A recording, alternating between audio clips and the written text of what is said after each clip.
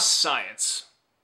It's like an angsty teenager in that it is vastly misunderstood, in part because it's unable or unwilling to communicate.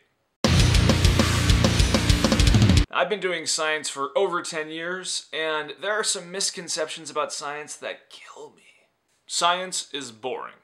Well, I just wrapped up a field experiment in French Polynesia that may change the way we think about how reef fish avoid predators. And on my way home on my boat, I watched dolphins watching whales mate.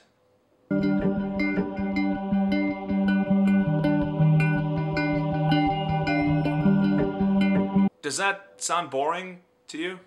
Okay, fine, it's boring. No, the reality is that we teach science often in a very boring way. We teach it as a collection of facts to be absorbed and then regurgitated and then forgotten. This is a huge disservice to all humans in the world. Because while all the facts that science is able to produce, all this information that science provides humanity is amazingly interesting, and we're getting a lot better at communicating the facts, the process itself, I would argue, is actually even more enthralling. You can truly study anything, and you can use science as an objective process to reach the truth. Really, what you're doing is you are cutting the edge of human knowledge. You're expanding the information that our species has about the world around us, which we can then use to better live in the future and in the present, especially the future. And all along the way, while you're building this global knowledge, you yourself are having personal discoveries, not just about the science, but about yourself. It's amazing. It's the process of science that leads to adventures,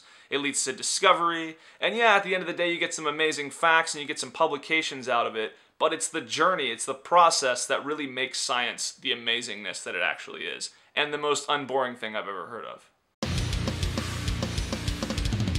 Oh, you're still here. Gosh, you're amazing. So if you haven't done so already, go ahead and subscribe and share my videos with your friends. There's some down here you can check out. And let's you and I keep this thing going.